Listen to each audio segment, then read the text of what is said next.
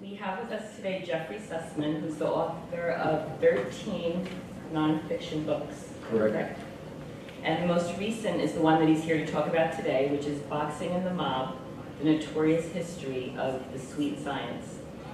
Jeffrey is also the author of 2 other books about boxing, and in addition to his writing, he runs a successful PR and marketing company that represents small and mid-sized businesses. Please welcome Jeffrey Sussman. Thank you. I'm glad to be here. Is this too loud? Am I too close to this microphone? Probably don't even need it. How is that? That was good. Yeah. How many of you are interested in boxing, and how many are interested in the mob, and how many are interested in both? Is this both? Yeah. Both. Okay. I have always been interested in boxing ever since I was 12 years old. When I was a skinny little kid, and my father was an amateur boxer, and he taught me the elements of boxing. He brought home one day a pair of boxing gloves, a jump rope, a speed bag, and a heavy bag, and he set them up in the basement and gave me boxing lessons. And then he was a friend of a man named Lou Stillman, who owned a famous boxing gym in New York City, and he took me over there and signed me up for 10 boxing lessons with a professional middleweight boxer. And I became a little full of myself after that, because I said to the guy who was teaching me boxing, and here I was, this skinny little 12-year-old, I said, I'd like to get in the ring and box with someone. And he said, what are you, crazy? You'll get your head beaten in. But my father also introduced me to somebody when I was 13 years old, an uncle of his named Irving. And it was at my bar mitzvah, and it was the one and only time I met this man named Irving. And my father introduced me to him, and he handed me an envelope with a lot of money in it. And I never saw Irving again. And afterwards, I asked my father, who is Irving? It turned out that he was my father's uncle. He didn't see him very often. He had become a multi-millionaire during Prohibition. He was a bootlegger. And my father's family was rather poor during the Depression. And Irving had a big mansion up in upstate New York next to Averell Harriman's mansion, who was the governor of New York in the 1950s. And during the Depression, he invited my father over there a few times, but he never gave my father's family any financial help. But what he did is he told my father how to bet on fixed fights. So he told him to bet on my father told me the first one he bet on was a fight with a fighter named Jack Sharkey. And Irving told him bet $75 on it, and you'll make $750. And then the next time he bet on a fighter named Primo Carnera, and he doubled or tripled his money, and he kept doing that on the advice of Irving. So I became fascinated not only by boxing, but also about fixed fights. My father told me that so many of the boxing matches during the 1930s and 40s were fixed, and the public didn't know about it, much of this. So I started doing a lot of research into the subject, and I started off by examining a man named Arnold Rothstein, who is really the founder of organized crime in America as we now know it. His protégés who came to him to learn how to be organized criminals were Lucky Luciano, Meyer Lansky, Bugsy Siegel, and Frank Costello, who were all boyhood pals. And they all worked together under Arnold Rothstein. Now, Arnold Rothstein fixed the 1919 World Series, the famous Black Sox scandal. And his bagman in that was a man named Abe Attell, who had been the featherweight boxing champion from 1906 to 1912. And after the fix was discovered and received a great deal of notoriety, Abe Attell was indicted and brought into a court in Chicago, and he had a lot of moxie. He was able to convince the judge and the jury that he was the wrong Abe Attell, that it was somebody else named Abe Attell, and they dismissed him, and he walked out of the courtroom. But Abe and Arnold realized after this event that it would be a lot easier to fix a boxing match than a baseball game. Because in a baseball game, you have to fix 9 players. In a boxing match, you only have to fix 1 boxer and maybe a judge. And so Abe Attell got very involved with fixing fights, and Arnold Rothstein was killed at the site of a poker game at the Park Central Hotel in 1928. And after his demise, his 4 protégés took over all the enterprises that he was involved in. And they all got involved heavily in bootlegging. And one of the people that they partnered with was a transplanted English gangster named Oni Madden, also known as Oni the Killer Madden, because he had previously been a member of a gang called the Gophers, and he had killed a number of people and served time in Sing Sing prison. After Prohibition ended, when Roosevelt became president, Oni Madden, who had become very, very wealthy from bootlegging, needed something else to make money from. And though he had incidentally been involved in boxing matches in a small way, he decided to get involved in a big way. And he bought a 50% interest in an Italian boxer who had really started out as a circus strongman named Primo Carnera, who was brought to the United States by his French manager. And Oni Madden saw this as an opportunity to make a lot of money. Primo Carnera looked like a heavyweight champion. He was probably the biggest boxer there ever was. I think he was 6'7" and weighed about 265 pounds. But he couldn't box. And Abe Attell had to give him lessons to make it at least passable that he could box. Well, Oni Madden threatened to kill the French manager, so he left the United States and went back to France. And Oni Madden and his cohorts took over the complete contract of Primo Carnera. And they fixed every single one of his fights until they got him to be the heavyweight champion of the world. And they were making millions and millions of dollars from him. In 1935, he fought a heavyweight contender named Max Baer. And at that time, Thomas Dewey was going after a lot of the mob figures in New York, and there was a lot of heat on Oni Madden. And he figured it was a good time to get out of boxing. So he didn't even try to fix the fight with Max Baer and Primo Carnera.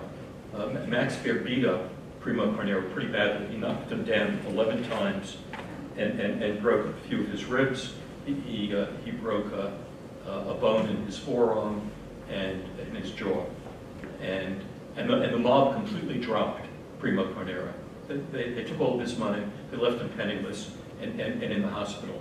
Max Baer felt so badly about what he had done to Primo Carnera that he paid all of Primo Carnera's hospital bills, and then went on to get Primo Carnera a career as a professional wrestler. And Primo was able to make back all of the money that the mob had stolen from him. And he was eternally grateful to Max Baer. I don't know if any of you saw the movie Cinderella Man. Well, it's a completely inaccurate portrayal of Max Baer. In that movie, he comes across a sadistic, boorish, loud, very unattractive person. He was a very kind, he was a very gentle man. When he died in 1950, Primo Carnera was in Italy and couldn't get to California for the funeral. He arrived a week later and was late at night, and he had his driver take him to the cemetery where Max Baer was buried. And the cemetery gates were locked, and they climbed over the fence. They located Max's gravestone, and Primo Carnera bent down, said a prayer, and crossed himself, and then he said to his driver, "Max Baer was the best friend I ever had." And this kind of portrayal, I interviewed Max Baer's son, Max Baer Jr., who was in that TV show, The Beverly Hillbillies. He was so upset at the portrayal of his father in Cinderella Man that he tried to sue Ron Howard. But you can't defame a dead person. So he had no grounds for bringing the lawsuit. Well, when he did question Ron Howard said to him, well, we needed a villain, and we chose him. We made Jimmy Braddock the good guy, and we made your father the bad guy. Tough. But that was totally inaccurate. And to get back to Oni Madden retired to Hot Springs, Arkansas, and he turned it into a resort for mobsters. So that when Thomas Dewey indicted Lucky Luciano for prostitution, Lucky Luciano hightailed it to Hot Springs, Arkansas, and hid out there for a year until he was finally extradited and brought back to New York. Oni Madden became sort of legitimate in Hot Springs, married the postmaster's daughter, and ran a hotel for mobsters who wanted to go to a resort or run the lamb from the law or just wanted to remake themselves. And in his last few years, he became quite ill, and he required round-the-clock nursing care. And so he needed a woman to come in and take care of him 24 hours a day. And the woman who did that, who was his round-the-clock nurse, was Bill Clinton's mother, who took care of Oni Madden in his last days. Now after Oni Madden left, a man named Mike Jacobs, who was very entrepreneurial. He started out with nothing, and he became a ticket promoter, and the ticket promotion led to him eventually being able to control Madison Square Garden and all the fights that took place. And he owned the contract of Joe Louis, and set it up that as long as Joe Louis remained world heavyweight boxing champion, Mike Jacobs would get 10% of everything that Joe Louis earned. So Mike Jacobs was very careful to make sure that Oni Madden's, that Joe Louis's opponents were not as good as Joe Louis, because he wanted him to remain the world heavyweight boxing champion for as long as possible. In the 1940s, Mike Jacobs had 2 strokes, and he retired to his mansion in New Jersey. Incidentally, I gave a talk about Max Baer and Mike Jacobs and some of these people 2 years ago when another boxing book came out, and Max Jacobs' niece came to my talk, and she came up to me afterwards and she said, you know, everyone in our family hated him. He was the meanest, cheapest son of a bitch that you can imagine. And we were so happy when he died. And I couldn't believe that she said this to me. Anyway, in Mike Jacobs' absence, there was a void, and the void was filled by a man named Frankie Carbo. Frankie Carbo had been in Murder Incorporated, and in Murder Incorporated he had killed 19 people. One of his partners in Murder Incorporated was Bugsy Siegel, who was a close friend of his. In case you don't know it, there was a gang prior to Murder Incorporated called the Bug and Meyer Gang, which was Bugsy Siegel and Meyer Lansky. And it was one of the most vicious gangs in New York in the teens. And when they moved on and became proteges of Arnold Rothstein, what they had formed evolved into what was later known as Murder Incorporated, which was a gang of about 100 Jewish and Italian mobsters operating out of Brownsville, Brooklyn. And they killed people for hire. They were retained by 2 major gangsters, Albert and his Mad Hatter Anastasia, and a man, I'm trying to think of his name, Lepke Buchholter. The 2 of them were partners. Lepke Buchholter was eventually indicted and tried for murder by Thomas Dewey, and he is the only mob boss who's ever been electrocuted or sentenced to death in New York. And he and Albert Anastasia ran Murder Incorporated.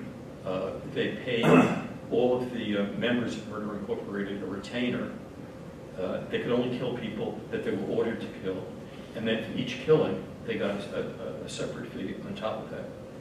And there was a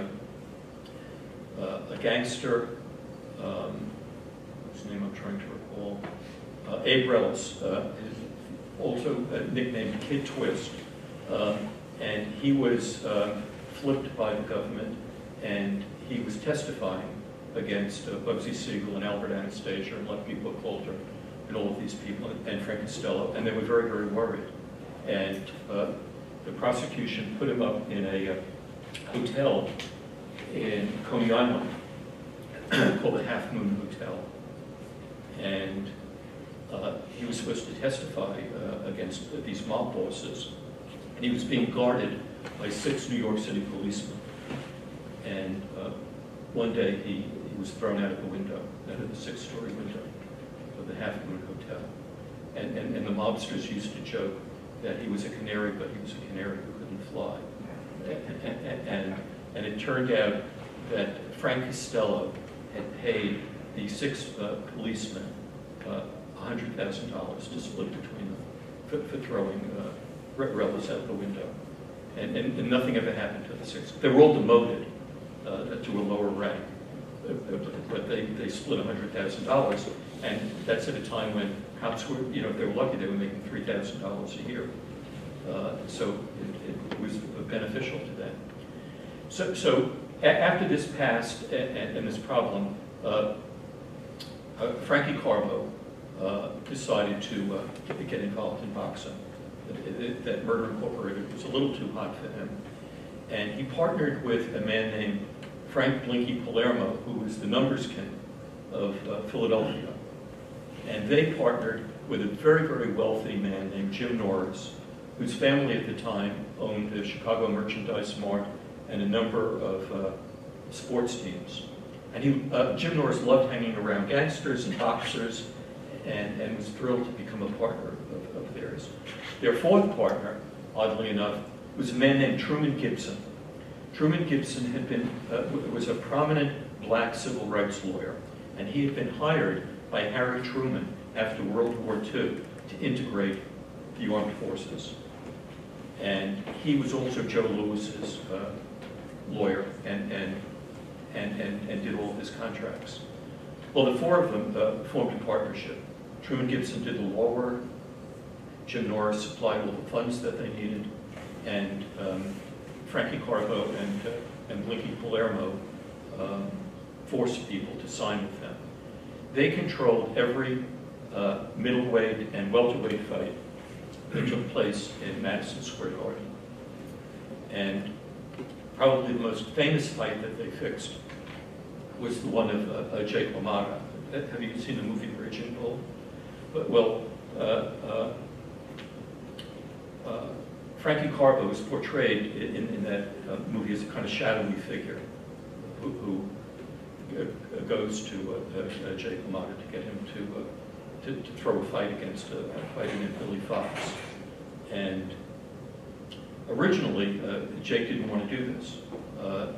Jake thought he could become the middleweight champion on his own, and he was known in boxing circles as the undeclared middleweight champion, but they would never give him a title fight. And Carbo said to him, look, if you want to have a title fight, you're going to have to go along with us. We'll pay you $100,000, and we'll arrange for you to have a title fight. So finally, LaMotta agreed. And not being an idiot, he bet the $100,000 on his opponent to win. And he lost. And it was apparent to everyone who saw the fight that he was intentionally losing. He hardly put up much of a defense. And people in the audience were yelling, fix, fix, and all kinds of other things. And Jake had, I think it was either 5 or 6 additional fights after that, and they finally gave him a shot at the middleweight title. and he fought a French middleweight champion named Marcel Cerdan, and he beat him. And Marcel Cerdan was the fiancé of a famous French singer named Edith Piaf. And he was flying back to New York for a rematch with LaMotta, and his plane crashed in the Azores, killing him, and that ended the possibility of a rematch there. Also, beginning in the early 1950s, televised boxing matches started becoming very popular. In New York, there were the Friday night fights and the Wednesday night fights. And there was a man who was a very good boxing trainer and manager named Ray Arcel, who started broadcasting boxing matches from Boston on Saturday nights. And Carbo and Palermo were very unhappy about this. They wanted to control all the televised boxing matches. And they threatened Arcel a few times. And he didn't acquiesce. And so they sent a thug up to Boston, and while Arcel was on his way to the Boston Arena one night, this thug came up behind him with a lead pipe wrapped in newspaper and smashed him over the head, fractured his skull, and he was in the hospital for 4 weeks. And he was told that if he ever got involved in boxing again, they would kill him. And oddly enough, many years later, the manager of Roberto Duran felt that his fighter needed a good trainer in order to become a successful champion. And he went to Ray Arcel, and he said, "Would you train Roberto? I think you're the only one who can train him to become a champion." And this created a dilemma for Ray, because he knew that if he got involved in boxing, he would be killed. So he said, I'll do it, but I'm not going to take any money for it. And he went to the mobsters in New York, and he told them this. And they said, well, as long as you're not taking any money, it's okay. And he trained Roberto Duran and made him a champion. But they also tried to control Sugar Ray Robinson. And he was the only fighter who really stood up against them. He was considered the best pound-for-pound boxer who ever lived, and probably in the 20th century. And he was so good. He also negotiated his own contracts. He was a very tough negotiator. And Carbo kept trying to get him involved, and he wouldn't go along. And there was nothing the mob could do. They just let him be. There was another fighter named Carmen Basilio, who wanted to become the middleweight champion. And actually, he beat Sugar Ray Robinson in their first fight and became the champion. And they Carbo and Palermo wanted money from him to do this. And he said, I'm not going to give you any money. He said, if my manager wants to give you money, that's fine, but I'm not giving you any money. He said, I've worked hard to achieve what I've gotten so far. And he came from a very poor upstate family of onion farmers in upstate New York. And he had spent his teenage years digging onions out of the ground. And he hated it. And boxing was a way out of poverty for him. And he wasn't about to give up a nickel to these gangsters. And he went to his manager and he said, I'm not doing it. He said, if you want to give him some money, you give him money, but I'm not giving him anything. So the manager wanted Carmen to have a championship fight, so the manager paid $30,000 so that Carmen could have this fight, and he won. Now, Palermo and Carbo were spreading out. They were going all over the country to control things. And there was a welterweight boxer in Los Angeles named Don Jordan who looked like he was going to become a champion. And he had a manager named Jackie Leonard. And Carbo and Palermo were threatening this guy that he had to sign over Don Jordan's contract to them. He refused to do it. So they sent some thugs out to Los Angeles, and they beat the crap out of Jackie Leonard. He went to the local police, and the police wouldn't do anything. And so he went to the Justice Department, and the FBI wired him. And he had another meeting with Carbo and Palermo, and he recorded all their threats to him. And Robert Kennedy prosecuted Palermo and Carbo and Truman Gibson and Jim Norris. And they were all found guilty. Palermo was given 25 years in prison. I'm sorry, he was given 15 years in prison. Carbo was given 25 years. Jim Norris got off with a slap on the wrist because he was very wealthy and politically connected, and his ability to manage fighters was taken away. He needed a license to be a manager, and that was taken away from him. The same thing with Truman Gibson. He was such a prominent person and so important that he just got a slap on the wrist also. And I think his law license was temporarily put on hold for 6 months, and then it was restored. While they were in prison, Carbo and Palermo were still controlling part of boxing, and they owned part of the contract of Sonny Liston. Now, Sonny Liston is a really sad case. He was born in real dire poverty. His father was a sharecropper in Kentucky, and Sonny was one of 26 children by 2 mothers, and he was the second youngest. And his father used to beat him regularly with a bridle, with a strap, with a stick, with anything. His whole back was scarred. He had those scars on his back for the rest of his life. And his mother left the father. His father's name was Toby. Left Toby and moved to Chicago. She was tired of being beaten up by her husband. And when he was 15, Sonny followed.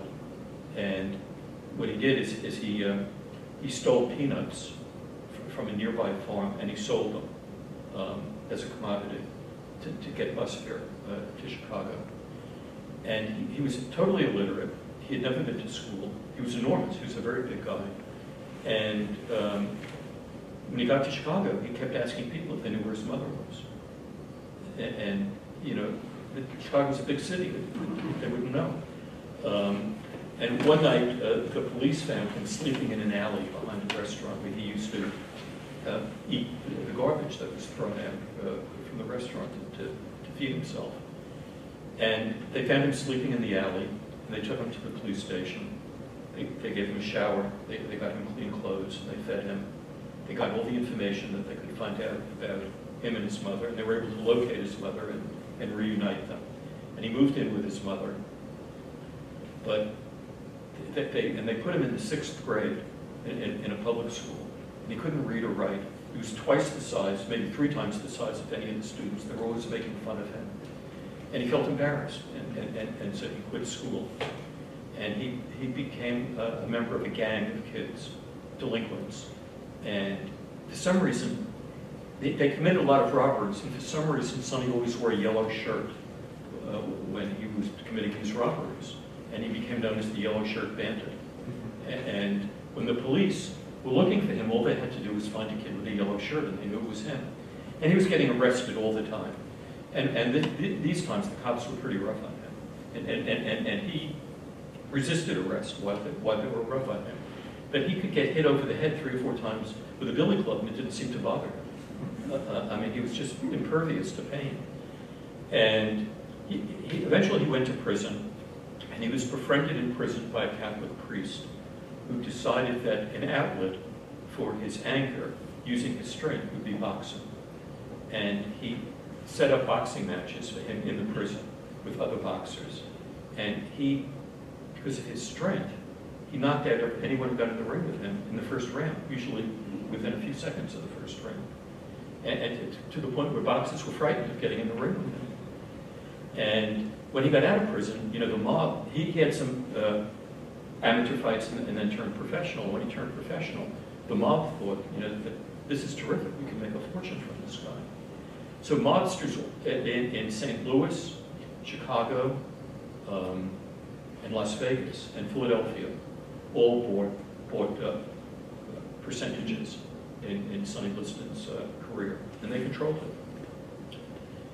And he won every single fight up until his fights with Muhammad Ali.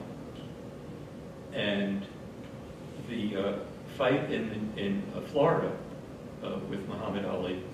He wouldn't come out in the 7th round, and they thought that he was just giving up.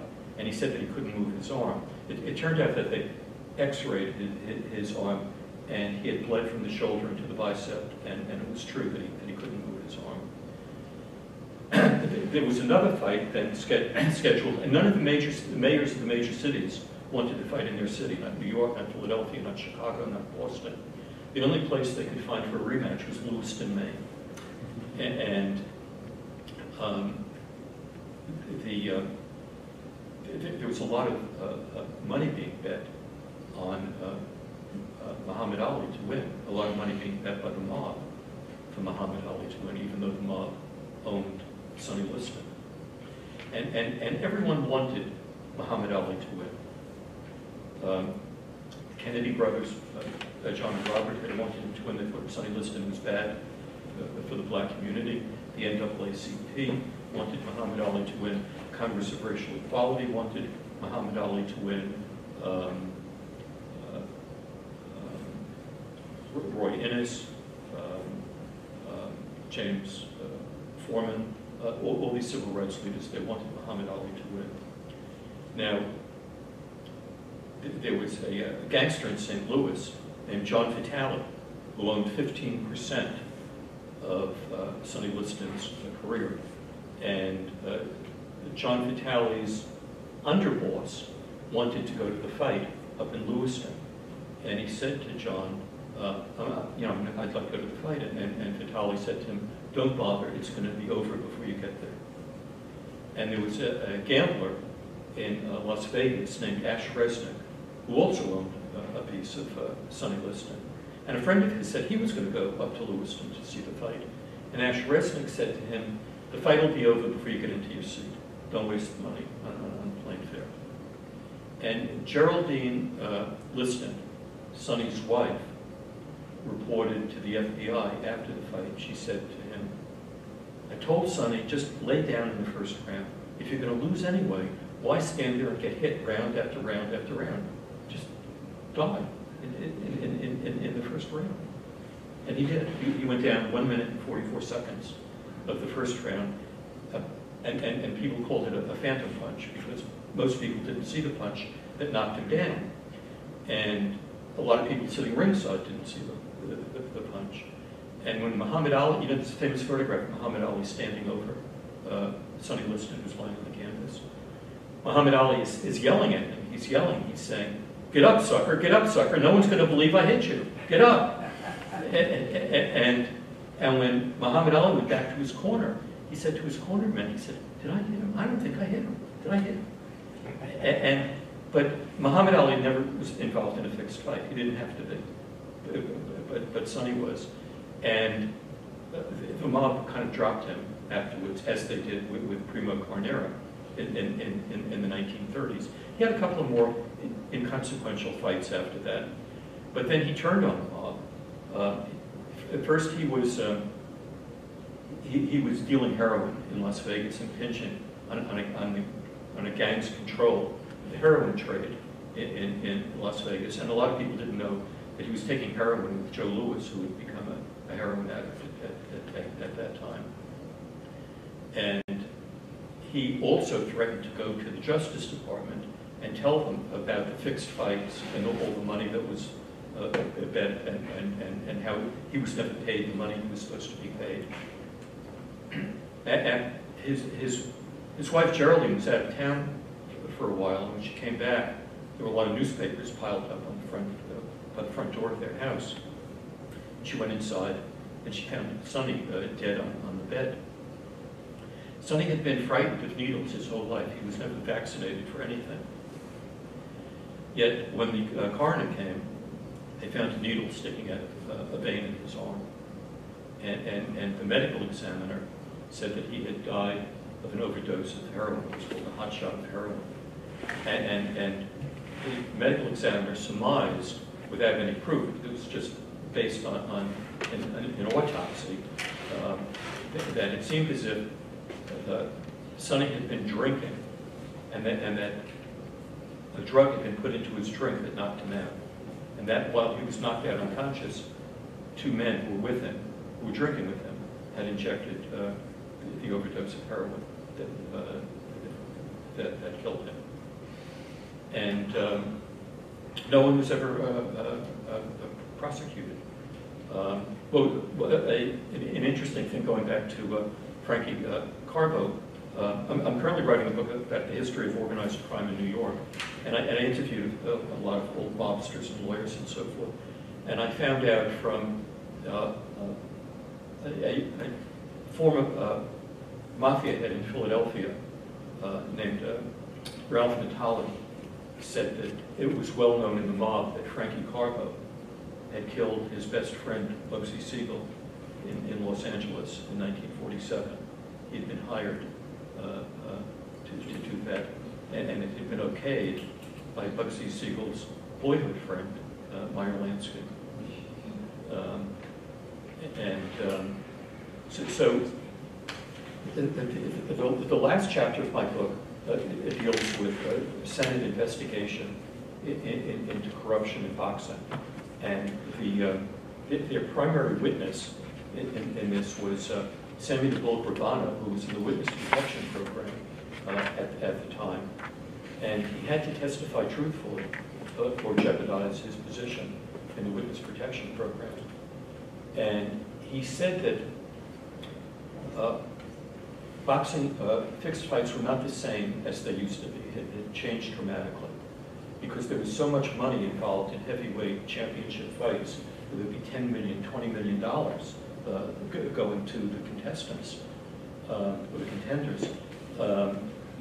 He said, well, what we would do is we would find a boxer who we thought had the potential to become a champion, and we would hire a trainer to train him, and a manager to manage him. He wouldn't sign a contract with us, he'd sign a contract with the manager, and the boxer would never know that he was working for the mob, or that the mob owned him. That the manager would know, and the manager would also hire the trainer. The trainer may or may not know. And we may even buy a boxing gym where we could control the entire environment. And then we would bring this fighter along, and we would make sure that he had fights with people that he could beat. And then we would go to, now there are a number of sanctioning bodies. In the 40s and 50s, there was one sanctioning body for each weight division. But now there are like 4 or 5 sanctioning bodies for each weight division. And we would choose a sanctioning body, and we would pay them to rate our fighter as the top contender for the championship. And he went to one sanctioning body for this fighter that they owned, and they wanted $10,000 to make him a contender for the heavyweight championship. And he said, well, I'm asking you on behalf of John Gotti. And they said, well, as a courtesy to John Gotti, we'll reduce it to $5,000. And then we can also determine the outcome by a variety of means. And he wasn't too specific about that, but it had to do with fixing judges, and especially if it looked like there wasn't going to be a knockout, and making sure that the referee broke up the fight if it looked like their guy was losing, they didn't want him to lose. The senator said to him, what would happen if the guy you wanted to win got knocked down? And he said, well, his opponent would know that he should go in there and pick him up. So because the guy has to win the fight, he can't be knocked out. He was making sort of jokes like that about it. And when the senators asked him, what could you do to prevent corruption in boxing? He said, the only way to do it is to reduce the size of the purses. He said, wherever there's this kind of money involved, the mob's going to be there. And there's just no way of keeping them out. So anyway, that's the story of my book. If you have any questions, I'll be very happy to answer them. Thank you. Thank you very much. Is boxing today, I haven't kept up with boxing in recent years, but is boxing today also influenced by the mob? It is. Yeah, especially the Russian mob. There are a lot of Russian fighters out there.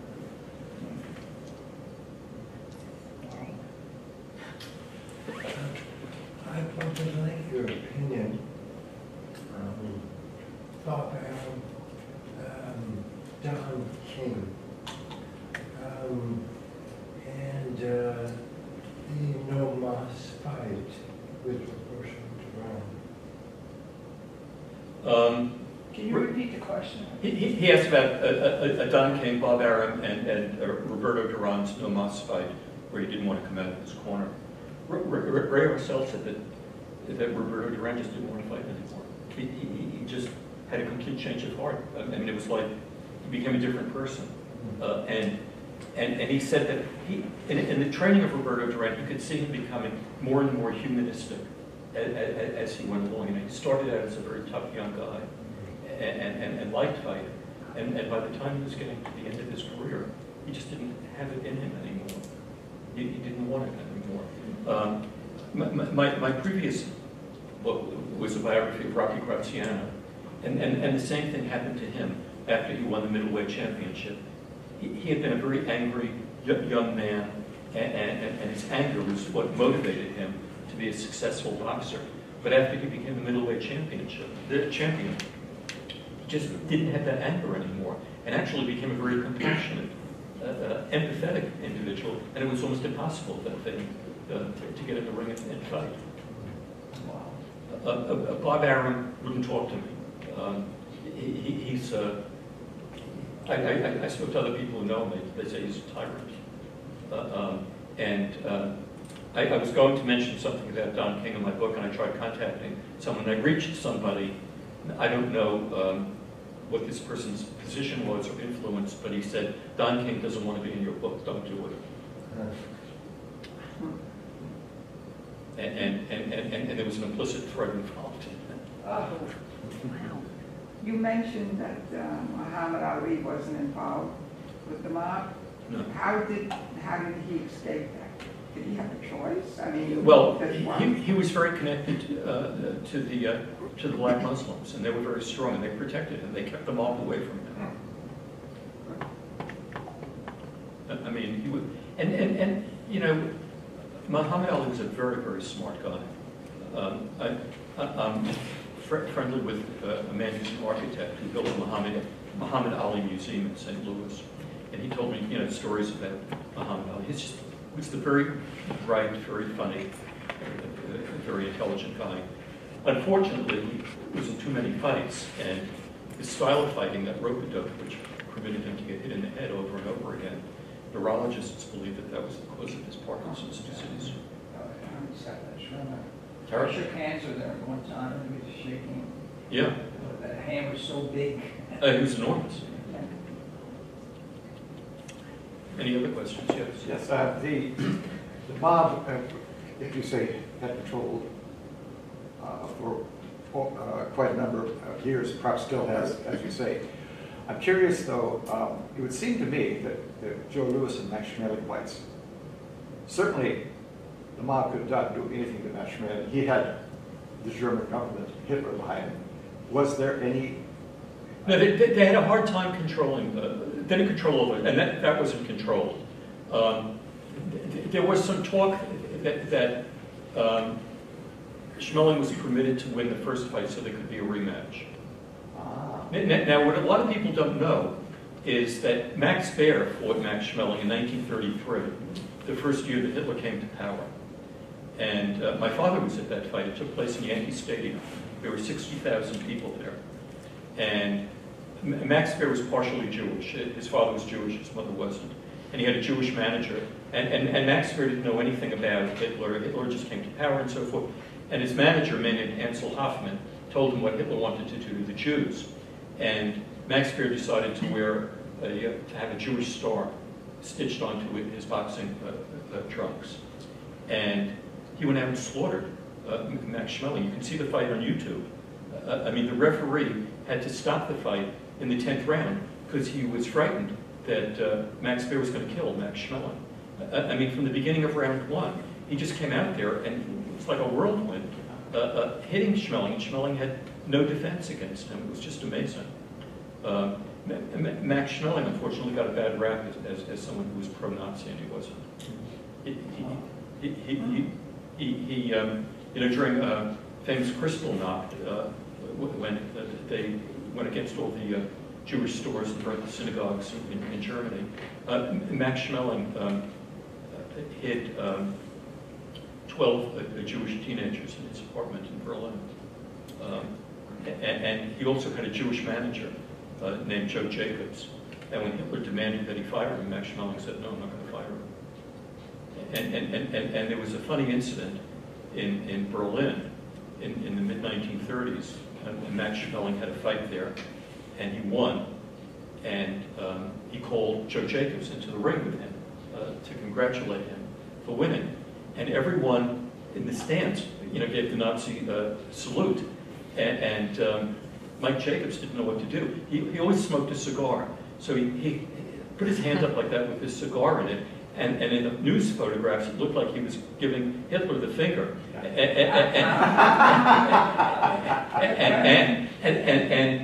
And Joseph Goebbels' band had all those photographs removed from the newspapers. Also after, similarly, the way Primo Carnera went to the grave of Max Baer after he died, Max Schmeling, after World War II, went to Joe Jacobs' grave in Brooklyn and paid him respects, that he was one of the best people I ever knew. I understand that Max Schmeling paid for Joe Lewis's funeral. That's possible. They were very good friends. Yeah. They remained very good. And Max Schmeling got the rights to the Coca-Cola franchise for all of Europe. He became a multimillionaire and lived into his 90s. Yes. Do you have any plans to do another book with fighters like Gavilan and Sugar Ray Leonard and Patterson and Foreman? No. No. I'm going to do another book the current one I'm working on, which is about organized crime in New York. I'm going to do a book about boxers, but it's a very special niche thing, and I don't want anyone to know exactly what it is until I do it, because I don't want anyone else to get the idea. You don't want to give a hint? No, I'm not going to give. No, I'm not telling anybody. There was, I'm going from memory at this point, but there was a fighter, I think, named Billy Kahn. Yes. Almost beat Lewis in 41. Right. I think he maybe caught Lewis flat-footed. He thought he'd have an easy job tender, and then the war came, of course, and the next fight was, I think, 1946, and of course then Lewis still had enough, or maybe was there mob connections behind that fight that Billy Kahn didn't have a chance? I don't know, but I'm not sure if Mike Jacobs was still controlling Joe Louis at that point. I'm not sure. I don't remember what year exactly Mike Jacobs had his stroke and lost control of Joe Louis. But what happened is the people connected to Carbo and Palermo went to Truman Gibson, Joe Louis's lawyer, and they said, why don't we form a company called Joe Louis Enterprises? Because Joe Louis got to the end of his career, and we'll control the boxing, and we'll be a promotion company that'll do all the boxing matches. And then they stole the company from Joe Louis, and he just got screwed left and right. He gave away, donated a lot of money to the war effort in World War II, and a lot of the fights. He set up. They had these fights called the Bum of the Month Club, and he donated most of the money from that to the U.S. Army, and the IRS came after him after the war, saying, "Well, you didn't pay taxes on that money," and they took away almost everything he owned, and he did it out of patriotism. He really got screwed. I mean, he was always getting screwed. It was terrible. Yes. Rocky Marciano, if I recall, never lost a fight. 49 fights. Were any of his fights fixed? They didn't have to be fixed. They were all against losers, including Joe Louis and Archie Moore, because they were well past their prime. I mean, Joe Louis was a bald, flappy guy when he got into the ring with Rocky Marciano. Archie Moore was in his 40s when he got into the ring with Marciano. There was one fighter who put up a good fight against Marciano. His name was Roland Lastarza. and came very close to beating him. There is a story. There was a man named Harry Haft who had been a fighter in Auschwitz. He had to fight in order to stay alive. The Gestapo, the SS made him fight on a regular basis, and if he lost a fight, he would be killed. So he had 70 fights in Auschwitz, and he won all of them. And he got out of Auschwitz, and he thought he'd become a professional boxer. He had 3 fights in New York, and he won. And his next fight was with Rocky Marciano. And Monsters told him that if he didn't lose, he'd be killed. Barry Levinson is making a movie about him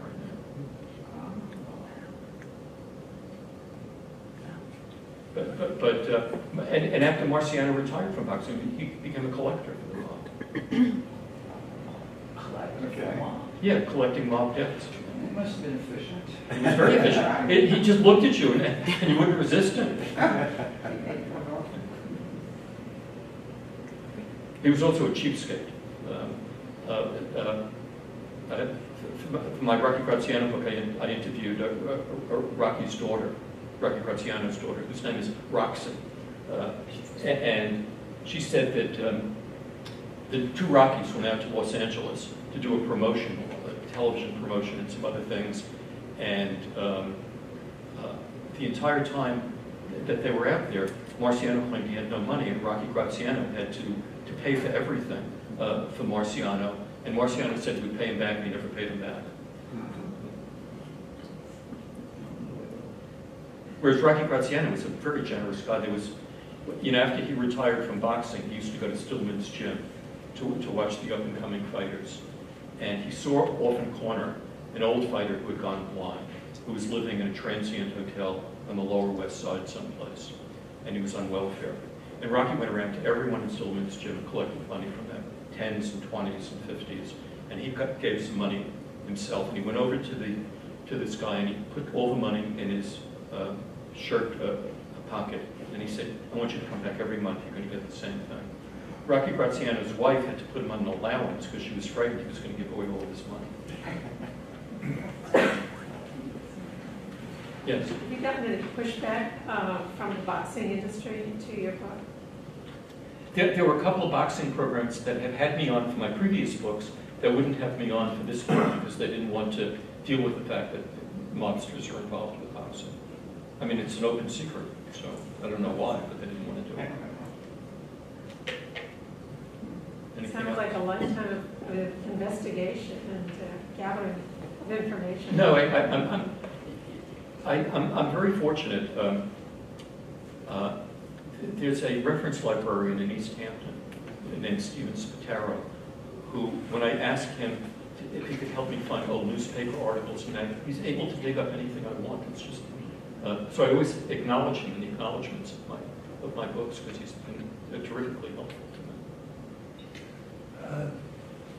Dr. Floyd Patterson, do you think that first that fight with Ali was any mob involved? No, but you know who owned Patterson after the company that Carbo and Palermo and those guys had was forced out of business, and another company took its place called 20th Century Promotions, and that was run by the notorious lawyer Roy Cohn, by Fat Tony Salerno, who was a mafia boss in New York, and a man named Bill Fugazi, whose family was tangentially involved in the mob. You may remember Fugazi limousines, and they controlled Patterson. They owned Patterson. Did you say Lucchese? Fugazi. Oh. William Fugazi. F-U-G-A-Z-Y. I don't remember the name. She also Family also owned a private bank in Little Italy, which doesn't exist